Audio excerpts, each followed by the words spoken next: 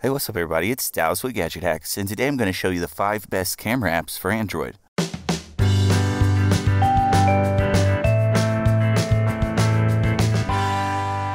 Now these 5 apps stood out for their unique abilities. They each offer something that your standard pre-installed stock camera app doesn't necessarily offer. What's even better though is that all 5 of these apps are absolutely free on the Google Play Store. So if you're interested in any of them, just head to the Google Play Store and search them by name, or you can go to the full tutorial on Gadget Hacks to get a direct link to all of the download pages. But first up we have the Google Camera app. This one's pretty standard, pretty basic, but it does offer some rather unique functionality. For starters, you get a nice point and shoot camera interface with some basic adjustments that you can make.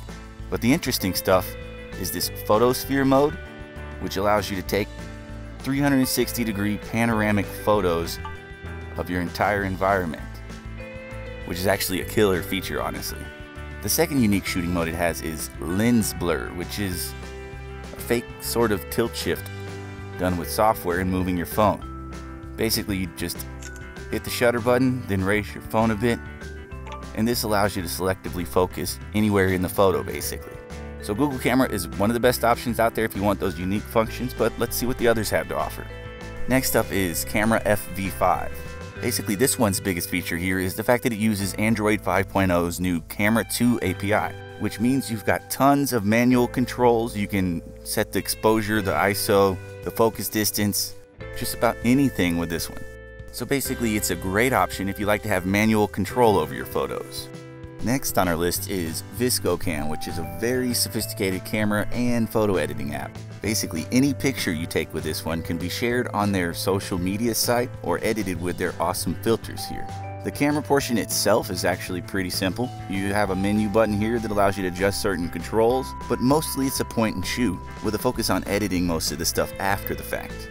Now, fourth on our list is a pretty interesting one called Camera 51. This one basically analyzes the scene that you're in and finds the best spot for you to center your camera. You basically line up the smartphone icon with the square on the screen to get the best shot, and then you know you're obeying rule of thirds and all that good stuff. Then finally we have a better camera, which is a perfect option if you like additional shooting modes. One of the most interesting options here is this DRO mode, which gets you great white balance and exposure balance no matter what the scene. Then of course there are a bunch of shooting modes. So you've got these presets that you can just put the camera mode into and bam, you're off and shooting. Really though, with any of these camera apps you can't go wrong.